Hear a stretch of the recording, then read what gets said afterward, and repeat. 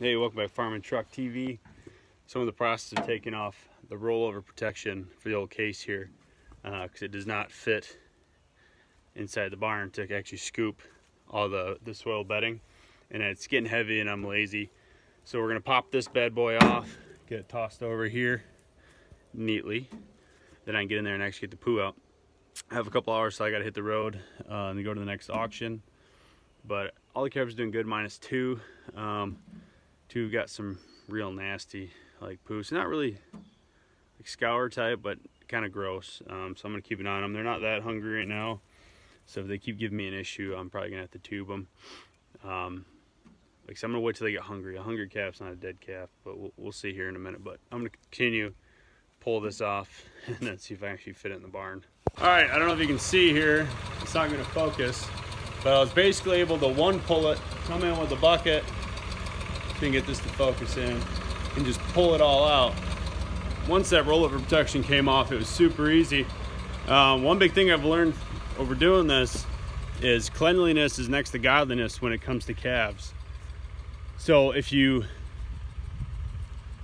let that bedding get nasty, let it get moist, let all that stuff just kind of ferment in there, you start getting all kinds of issues, tons of issues. So I try to clean sweep the barn minimum once a week, and then definitely between big groups of calves.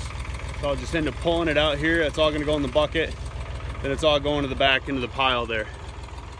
Oh, I don't think I ever showed anybody this. So that tractor came with a flail mower. I don't know if you know what a flail mower is. It's actually an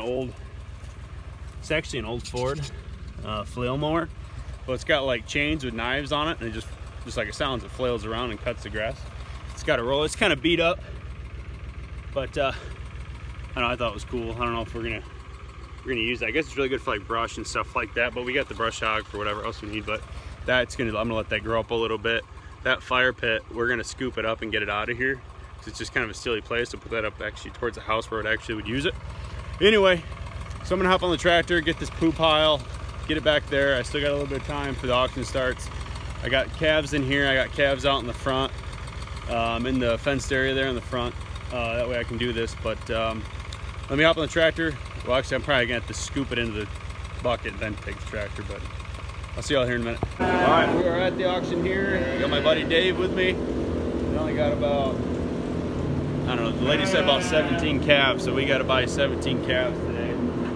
All in all, they all look pretty good little jerseys, some jersey crosses here. This one's really getting after me, but no, let's see how we do. So we brought money, so let's buy. Tons of calves. Look at them all. I like this observation too. It's better than the other ones. So there's a lot more now. There was how many calves there? Probably 17. There's about 17 over there, and now they're bringing in another group of about 8 or 9 of them. No, it might be a little more than that. But either way, so there'll be some calves to buy. So we're pumped.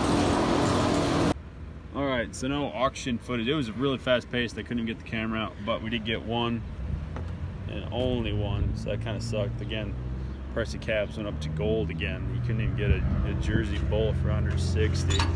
Oh, so that's what we got there. Got a little bull. He's actually 95 pounds. I mean, he looks way bigger on camera right now, but actually he's actually pretty good size. So no footage. It was just too fast, so I'm sorry about that. I'll do better next time. Let's get him back and get him in. But really, real nice looking calves. Just the prices were like gold, man. All right, I'll talk to you in a minute. All right, so I don't know if you can see real well in here. Like I said, I get the power fixed, but he's bedding down somewhere in here. I'll get better when I'm on the next video.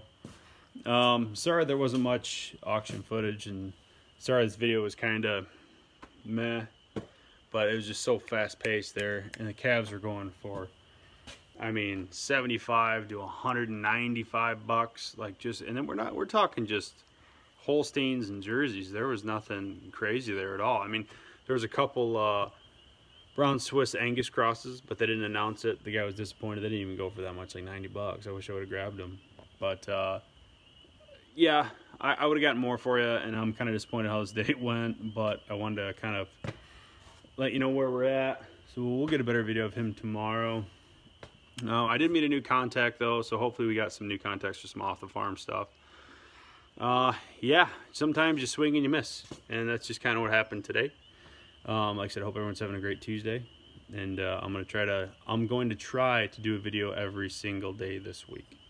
Let's give it a shot. Please subscribe, like, comment, all that fun stuff. I try to answer all the comments down there, so just bleep bloop it down there and I'll get back to you. But yeah, that's it for me today. See you on the next one.